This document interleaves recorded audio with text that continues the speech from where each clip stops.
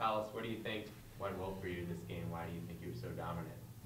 I think it's just because my teammates were able to find me in the post whenever I would post up with high hands. I think they were looking to get the ball to me because most of the time Oakland would switch a smaller guard on me, so I had the advantage in the post, and they would find me. Yeah.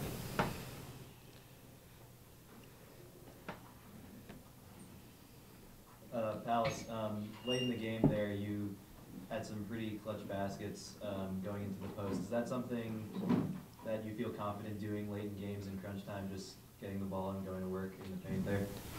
Yeah, this post play is something we work on every day because we have a really big team this year.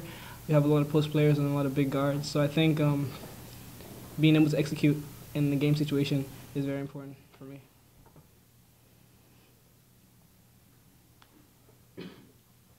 Just questions for both of you. How is the loss of Amber for the rest of the season going to affect the team going forward? She brought a lot of spirit to our team, and I think she's still going to give us that spirit even when she's from home because it's a lot of heart that she has given to our team.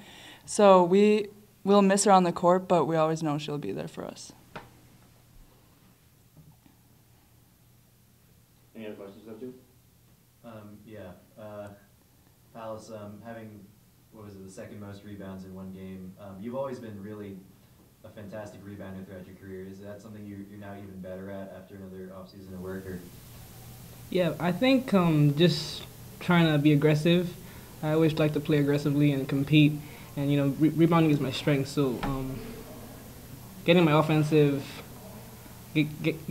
going really was important to me, but also just being able to work on my strengths and to take advantage of, being a bigger sized player on the court. So yeah, that worked out well. And for Abby, what do you think Oakland started doing better in the second half that allowed them to cut into your lead, and what it sort of triggered you guys pulling back away in the fourth quarter? I think they definitely pulled up the pressure and the speed of the game.